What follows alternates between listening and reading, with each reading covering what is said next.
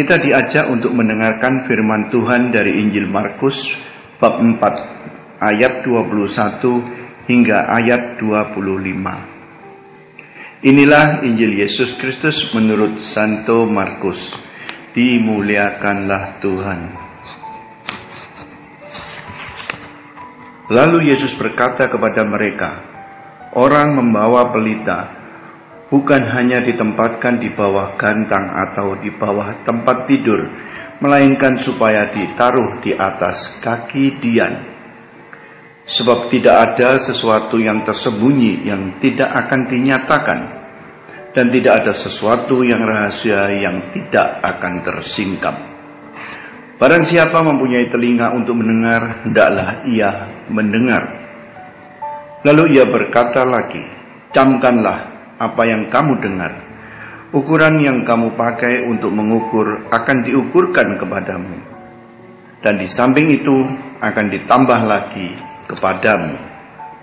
Karena siapa yang mempunyai, kepadanya akan diberi. Tetapi siapa yang tidak mempunyai, apapun juga yang ada padanya akan diambil daripadanya. Demikianlah Injil Tuhan. Terpujilah Kristus. Saya ingin mengawali renungan hari ini dengan kalimat yang senantiasa diucapkan oleh imam dalam mengakhiri misa, yaitu, marilah pergi, kita semua diutus. Dan selalu kita jawab dengan penuh semangat, amin. Semangat dalam mengucapkan amin kali ini, entah benar-benar menyadari perutusan itu dan siap melaksanakan, atau semangat karena perayaan Ekaristi sudah selesai dan kembali ke rencana acara hari Minggu. Semoga karena alasan yang pertama. Ketika dibaptis berarti kita diselamatkan dan semua dosa kita dihapuskan. Tuhan menghendaki agar kita senantiasa hidup dalam kebenaran sesuai firman-Nya. Kita semua tahu mengenai hal ini. Tetapi apakah kita tahu juga bahwa penyelamatan dan penghapusan dosa kita itu adalah satu paket dengan kewajiban perutusan kita untuk mewartakan kasih karunia Tuhan. Seperti dikatakan dalam Matius bab 5 ayat 13. Kamu adalah garam dunia. Jika garam itu menjadi tawar, dengan apakah ia diasinkan? Tidak ada lagi gunanya selain dibuang dan diinjak orang. Selanjutnya Matius bab 5 ayat 16. Demikianlah hendaknya terangmu bercahaya di depan orang, supaya mereka melihat perbuatanmu yang baik dan memuliakan Bapamu di surga. Sekarang kita tahu bahwa kita telah diselamatkan, dosa kita dihapuskan, dan kita wajib untuk mewartakan kasih karunia Tuhan kepada dunia. Mari kita sama-sama menghayati pesan Tuhan dari Injil hari ini. Dalam Injil hari ini, Yesus menggunakan beberapa benda sebagai perumpamaan, yaitu pelita, cahaya, dan gantang atau tempat tidur. Pelita adalah terang Injil atau kabar baik, atau kabar penyelamatan yang harus diwartakan kepada dunia. Cahaya maksudnya yang memberikan pencerahan bagi siapa saja yang mendengarkan, agar diselamatkan dan dipenuhi sukacita. Selanjutnya adalah gantang, yaitu tempat tidur. Ini adalah perumpamaan yang digunakan Yesus untuk menggambarkan penghalang. Yesus juga mengatakan pada bab 4 ayat 23, barang siapa mempunyai telinga untuk mendengar, hendaklah ia mendengar. Dalam bahasa Inggris kita mengenal dua kata yang berbeda dalam menunjukkan arti mendengar, yaitu hear dan listen. Kita semua mempunyai telinga yang secara anatomi berbeda dengan mata yang mempunyai kelopak mata sehingga kita bisa menutup mata. Telinga senantiasa terbuka sepanjang hidup dan secara otomatis selalu mendengar apapun yang bersuara di sekitar kita. Ini yang kalau dalam bahasa Inggris disebut hear.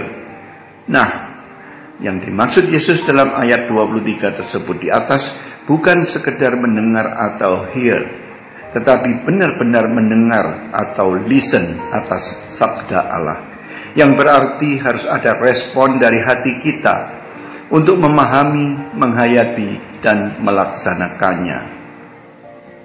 Sekarang jelas sudah bahwa sabda Allah haruslah dihayati, dipahami, dan diwartakan.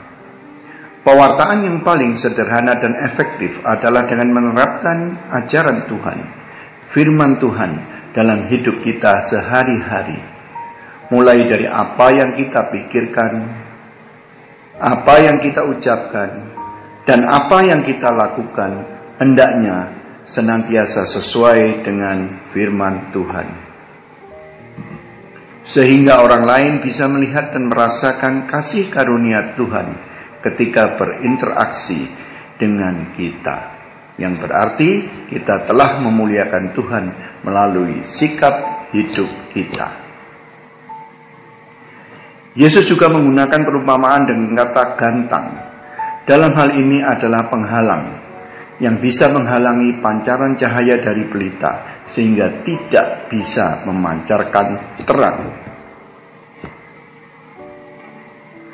Penghalang yang seringkali menghambat pewartaan sabda Allah antara lain adalah kemalasan, kesibukan dalam pekerjaan, kesibukan sehari-hari, persoalan-persoalan hidup yang semakin kompleks, yang kesemuanya justru membuat sikap hidup kita semakin tidak mencerminkan ajaran Tuhan.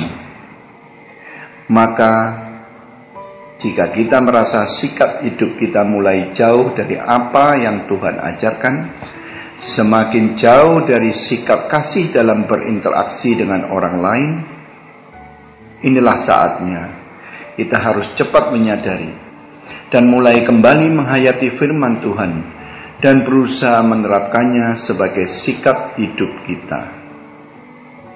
Inilah pewartaan mendasar dalam rangka perutusan yang diwajibkan kepada kita sebagai pengikut Kristus, sebagai anak-anak Allah.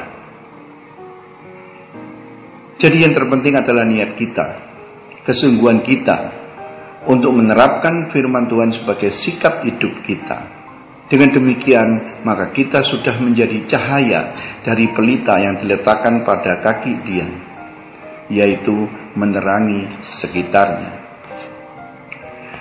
Selain penghalang yang bersifat manusiawi seperti tersebut di atas, kita juga perlu waspada, jangan sampai terjebak dengan apa yang akhirnya menjadikan kita menyandang gelar sombong rohani.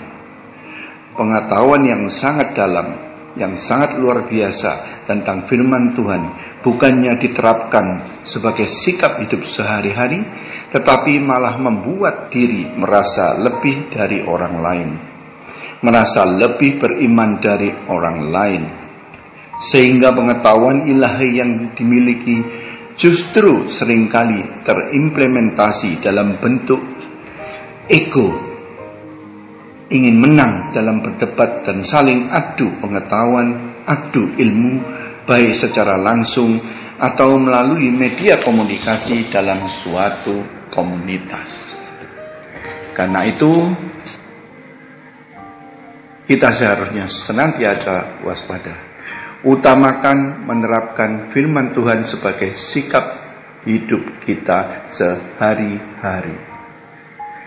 Dengan demikian, kita telah menjalankan kewajiban kita sebagai perutusan Tuhan, sebagaimana kita sanggupi dan kita amini setiap imam mengakhiri misa dengan kalimat, marilah pergi, kita semua diutus. Amin. Semoga kita semua senantiasa diberikan kecerdasan dan kerendahan hati untuk menerapkan firman Tuhan sebagai sikap hidup kita sehari-hari. Dalam nama Bapa dan Putra dan Roh Kudus. Amin.